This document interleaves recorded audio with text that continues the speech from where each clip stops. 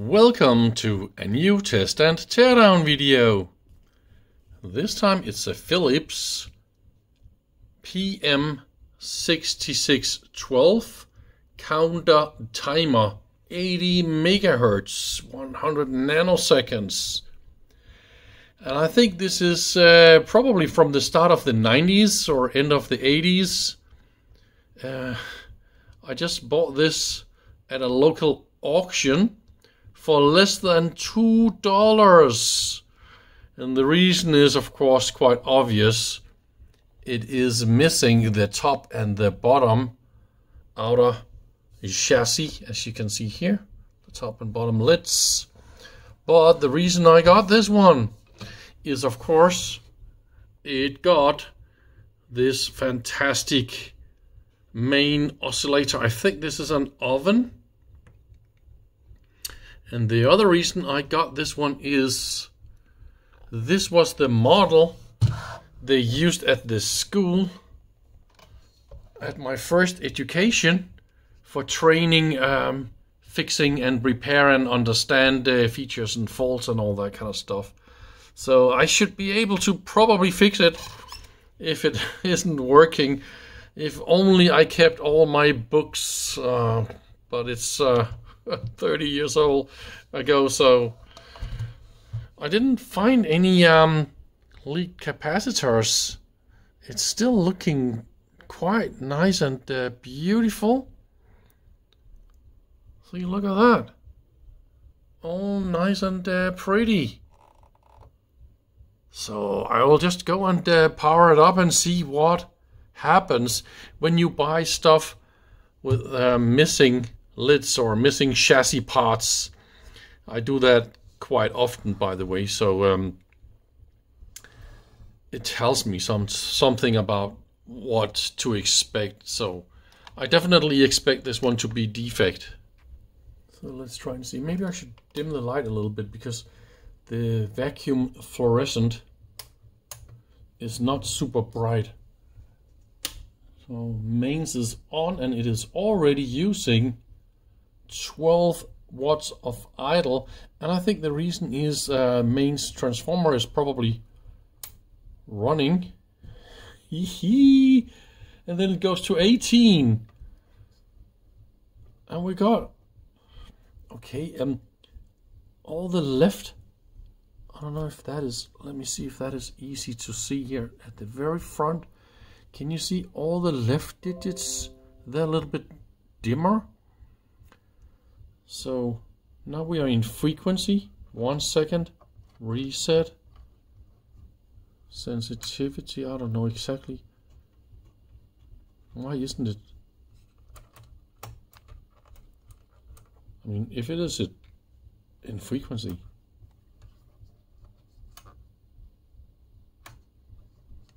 Aha, so there is a problem with the, see, there's no gate. Start, stop. I should be able to gate, right? And if I push these two, there's also a, so there's probably a problem with main time base or something like that. But I mean, I'm quite happy. At least we got light in the VFDs.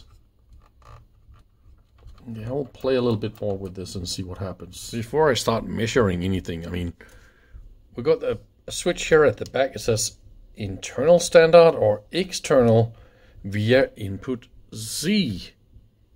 So that one. And what is that? Mains or external battery, so it can run on a battery, B input, and that will be the standard output. I could also just measure the frequency standard right there.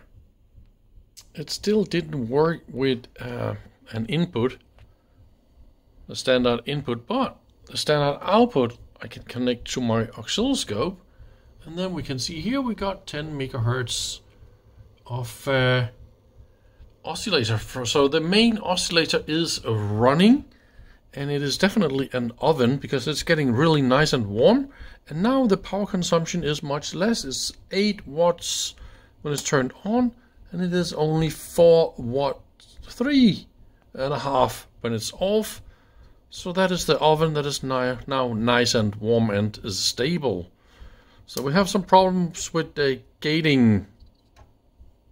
One of the most important things we learned when we studied this unit, that was to do a proper front plate test and survey and come up with some good ideas of what is working and what is not working. Even things that works tell us not to waste time in different parts of the circuit.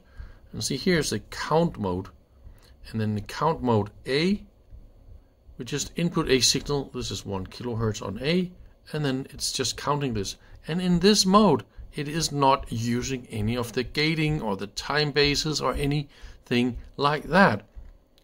So since this works and the sensitivity also works, see, that tells me the input stage and all that input things that goes and make this input analog signal into a digital countable signal, and also all the counters and all that works. So that is really, really good news. So after I found the problem is of course in the time base, and we got some really, really special parts in the time base. The rest here is just normal TTL gates and all that kind of stuff, but here we got some really, really special counter dividers chips, and they're called GZF1201P, and I believe it's a 4-bit programmable counter, but they're also very, very fast. And there's a reason why they use them both in the time base, but definitely also in the input stage of the main counter. And the fun thing is, one of them don't work. And it was the first of the time-based chips that is that was not working. Maybe you can see the numbers. I've been I wrote some numbers on them here. That's because I swapped the chips from the frequency counter to the time base. And with the chips in the time base, look at that. Now we got a time base that is working. We got a gate signal. I also believe we got variable holding time. This memory feature will show you the memory as it counts. So all that works too. And of course, we got some digits missing because one of the chips is defect. And we can go back to the counter mode, see? Counting, counting, counting, and then it's not counting the rest of the stuff because I swapped the chips. And that was the mode that was working, and this proved those two chips that were working. So it's quite simple the way I could figure this out. The problem is I can't even find data sheets for those chips, and without the data sheets, well, I can sort of guess what they do, and I mean, I'm not able to restore the time base without exactly those chips. I mean, otherwise I'm going to use 10 different chips to restore the time base operation here. That is not exactly what I wanted to do. I just really want to show you how I figured this out by looking at first the block diagram to figure out about the input stages and the counter stages, the time bases, and also by looking at the front, what was working and what was not working. And yes, to figure that out, quite simple. Also, this counter here is just amazingly fantastic, nicely designed. There's a little switch mode converter here, and this generates all the different voltages. I believe it can also run on a single voltage, external voltage, using those connectors right here, and that is why there is a little internal switch mode converter here. It runs on quite a lot of different voltages. the plus 120 and minus 50, that is of course for the VFD, the multiplexing of this vacuum fluorescent display. I think there's a little temperature sensor there as well. You can pull this and this way disconnect all the different voltages, and you can input other voltages, or you can input amp meters and all that kind of stuff. I mean, it's definitely designed to be service friendly. Just to show you the bottom side of this, there's plenty of room here for some sort of a BCD storage interface or something like that. At least it says BCD here on the rear. So I believe that is the idea with that plug-in module. Have a look here at the temperatures. It's quite clear. This is a temperature controlled regulated oven oscillator. It is here on the outside, it's 3640 Celsius. That's quite funny. And that is what makes this oscillator super stable. That is because it heats this up so that the internal parts is regulated at a constant temperature, no matter what the ambient temperature changes will be, right? And here we got the type number of this fantastic oscillator.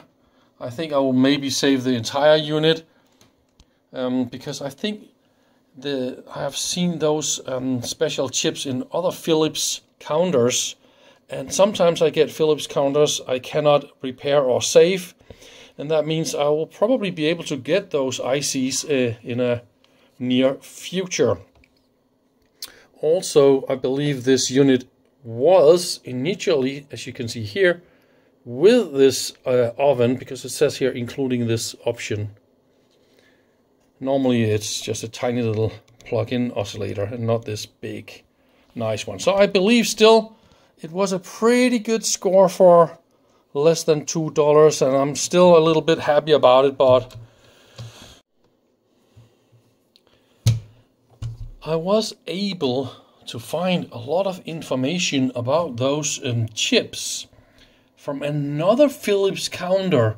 Of course, they're using those chips in all their counters, and they're actually a full 5-digit frequency counter and multiplexer, divider, latches, and BCD output. I mean, everything in one chip, but only for 5 digits. So that is why we need 2 of them to handle the digits we got here. As you can, I don't know if this is easy to see, right?